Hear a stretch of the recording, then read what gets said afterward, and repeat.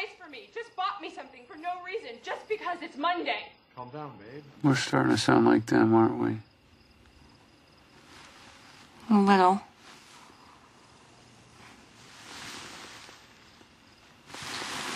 Are you okay? Is there anything you want to talk about?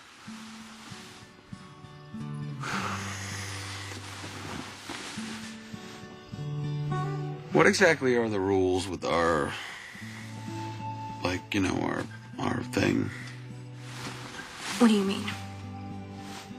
What do I mean? I mean, hypothetically speaking, are we allowed to see other people?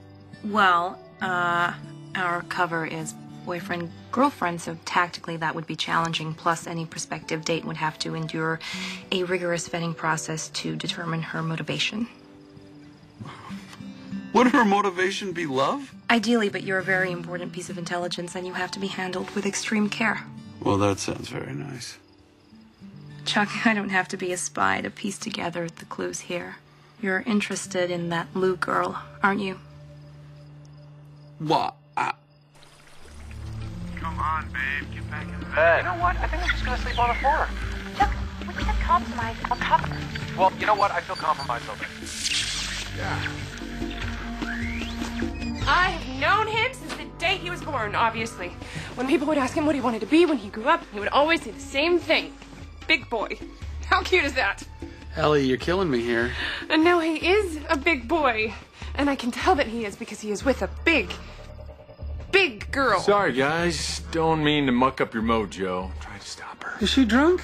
Chuck, you need a haircut. It's starting to make funny animal shapes. Let's go, babe. These two need their privacy, huh?